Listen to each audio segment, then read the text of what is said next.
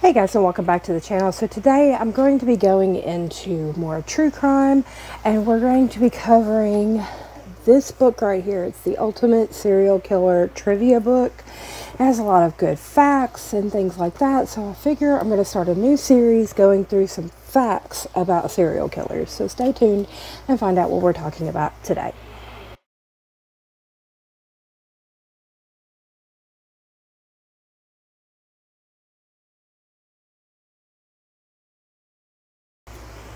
Alright guys, so like I said in the intro, we're going to be starting a new series, and as you can tell there's a new background because I'm actually filming in my closet. It's something to do.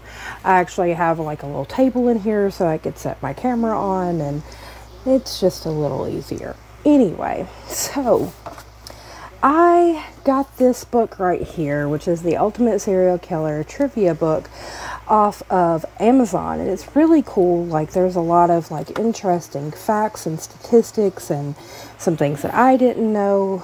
I read a lot of serial killer books and things. I started when I was really young, and I've read a lot about serial killers. So this sparked me to start going through some of my other books. So when I'm going to go over the facts in this book, and then when it mentions somebody in this book, I will do a separate video, more of a deep dive on that killer. So to do that, I'm using the Killer Book of Serial Killers. This is a really nice book, and it has some trivia and stuff in it as well. I'm also using the A to Z Encyclopedia of Serial Killers, which gives a really good breakdown on different aspects of serial killers and things. I'm also using this book, which is the Serial Killers True Crime book. It has a lot of facts and murders in it as well. It's also a very short book. I got this off of Amazon as well. This is my absolute favorite serial killer book ever. This is the Encyclopedia of Serial Killers. This book has a lot of serial killers in it, and as you can see, like, it's very detailed. I'm also using True Crime Stories. This book is from People. Some of the serial killers were covered by People, and their stories are in here. I'm also using the Trials That Shocked the World. This is a special edition. I think this is People or Times. I can't remember which. But this book has some really great stories in it, of everything from the Salem witch trials to this evil bitch right here, which is Casey Anthony. I'm also using this book, which is Serial Killers. This book covers 4 in depth, which is Ted Bundy, John Wayne Gacy, David Berkowitz, and Dennis Nilsen, but it also has some other serial killers in it. And then, of course, a history of cannibalism, because unfortunately there are several serial killers that are cannibals, and as you can see right here, we have God, my mind just went blank. God. Oh, here's Ed Gein, and we all know this one as well. He was the cannibal of Milwaukee. God, why is my brain going so freaking weird? Oh my goodness. It'll come to me eventually, I swear. But anyway, this book talks, it's just, as it says, a history of cannibalism. It talks about cannibalism, but it also talks about serial killers that are famous for cannibalism. And so I'm using all of these books to do deep dives. And then my birthday just passed. It was my 40th. My mother took me to the bookstore, and I got this new book, which is called The Last Book on the Left, which is written by the guys that do the last podcast on the left, and this is Stories of Murder and Mayhem from History's Most Notorious Serial Killers. And this book covers Jeffrey Dahmer. That's who it is. told you it'd come to me eventually. My brain's just not working. But this book covers Ted Bundy, Richard Chase, Ed Gein, John Wayne Gacy, Richard Ramirez, David Berkowitz, the BTK killer, Andre Chikatilo, and Jeffrey Dahmer. So this book is also going to be used in my deep dive section. But all of that to say, we're going to start off with some just facts out of the Ultimate Serial Killer book. And this is just out of the first chapter. I'm just kind of going to go in order. So the first chapter is Serial Killers, the Basics. So we're just going to cover some basics about serial killers. I've got my notebook here. I have taken some notes on things that we're going to cover. I'm also starting to take notes on the serial killers that I'll be covering. So, very long intro, so let's get into it. So, what is a serial killer? There are so many definitions out there that we need to nail down what we're actually talking about. So the FBI defines serial killers as a series of 2 or more murders committed as separate events, usually but not always, by one offender acting alone. Now, yes, there are serial killer couples, there are serial killer teams, but it has to be at least 2 murders committed at different times. And those different times in between is usually what they call a cooling off period and then them going back on the hunt. So generally, serial killers have an unspecified amount of time between each murder, because once they commit the murder, they're going to come down from the rush. They're going to relive what they did. And then when that ends and they get the itch again, they're going to go on what they call the hunt to find another victim. Most jurisdictions will not consider a serial killing as a possibility until after the 4th or 5th victim, which is kind of where our legal system fucks up in this, because maybe you catch on a little bit sooner that it is a serial killer while they're making mistakes before they perfect their craft. So where did the term serial killer come from? So a lot of people like to say that FBI Special Agent Robert Ressler has been credited for coining the term in a lecture that he gave in the 1970s. Ressler used the term while referring to David Berkowitz, aka the Son of Sam. Now, on Netflix, there's a series called Mindhunters, which goes through how they came about with profiling.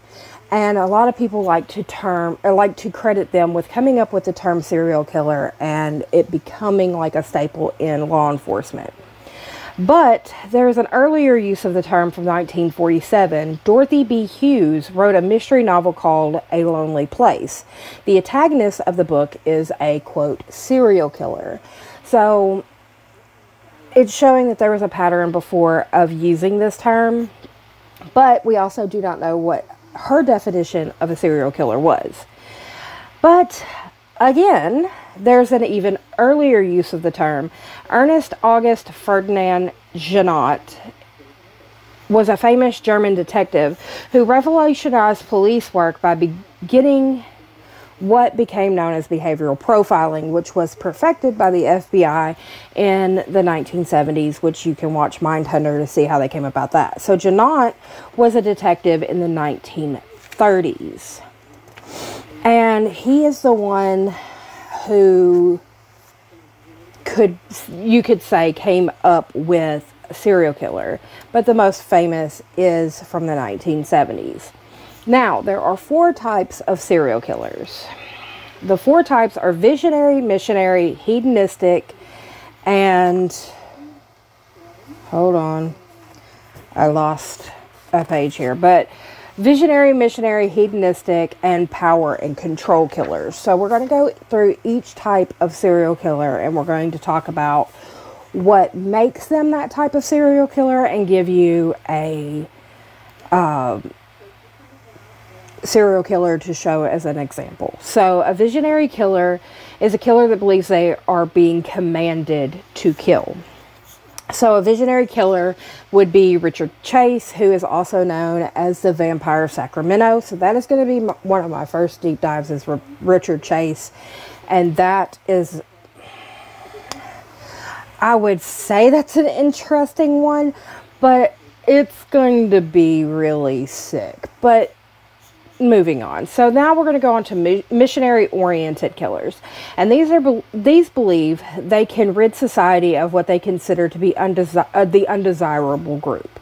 So a missionary-oriented killer would be Peter Suckloff, aka the Yorkshire Ripper, which is going to be another one of my deep dives. These are people that think that they are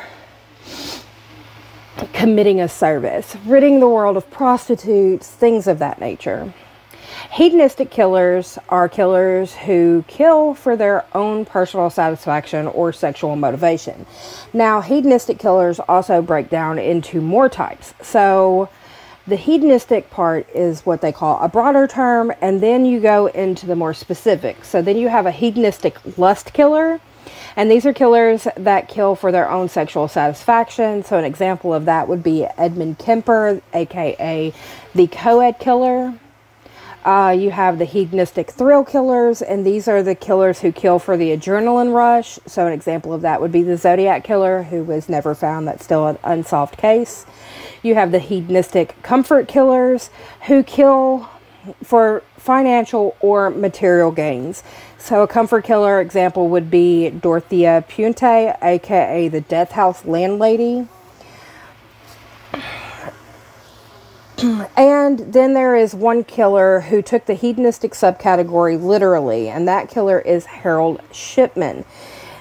Shipman was a doctor and would kill his victims. So his reign of terror expressed 3 types of hedonistic killers. And then the last type of hedonistic killer is the power and control killer. These killers crave domination over their victims, and they want to own the victim. So Ted Bundy is one of the most famous of this category, but he shares the spotlight with people like John Wayne Gacy, Dennis Rader, aka the BTK killer, Gary Ridgway, aka the Green River killer, Ian Bradley, David Parker Ray, Andre Chikatilo, James D'Angelo, aka the East Side Rapist, and it goes on. So power and control killers generally harbor feelings of inadequacy. A large majority have violent and abusive childhoods. Usually the parents are to blame for that, but it's usually a guardian or someone in control. So when they become adults, they yearn to have control over themselves and then over other people. And these killers manipulate their victims even after death through post-mortem mutilation, sexual violation, or taking souvenirs of the victim. Everybody that I listed in there, from Ted Bundy all the way to James D'Angelo, all were souvenir keepers. They also would visit post-mortem, or they would mutilate their victims by cutting them up to get rid of their bodies, things of that nature. So now that we've gone through all the categories, now we need to know, do serial killer types overlap? Visionary serial killers are generally the only type that stay with just one type. Generally, a serial killer can be multiple different categories, but visionary killers believe that they're getting a vision from God, or it's it is ordained that they do this. So they usually stay in their visionary category.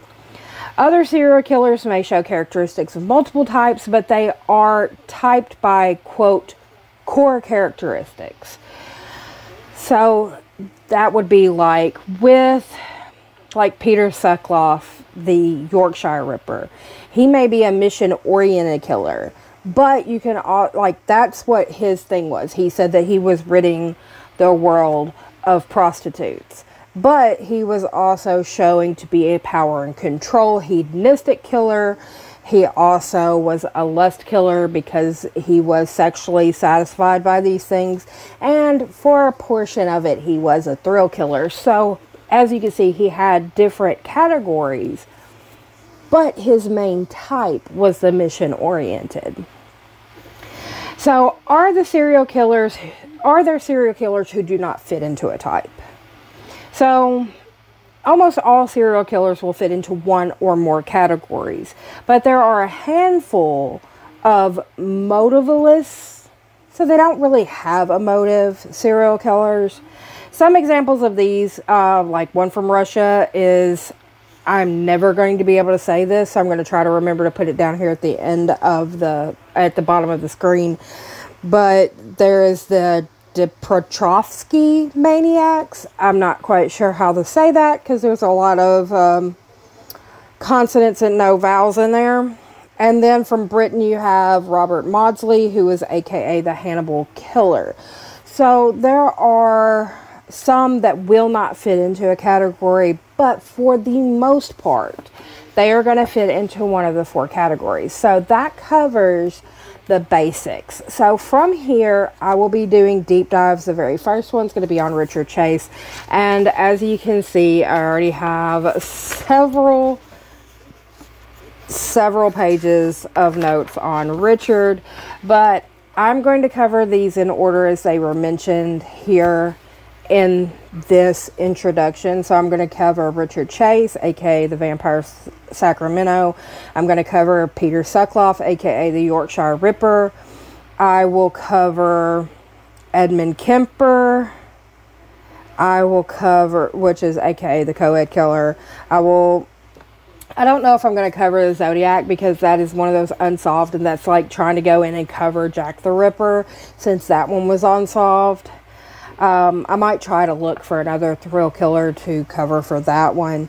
I will be covering Dorothea Punte, aka the Death House Landlady. I will cover Harold Shipman. I'm going to pick one power control killer.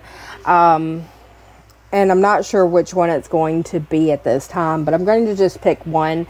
Ted Bundy, John Wayne Gacy, Dennis Rader, Gary Ridgway, and Brady are all well known, so I might go for Andre Chikatilo or maybe James D'Angelo.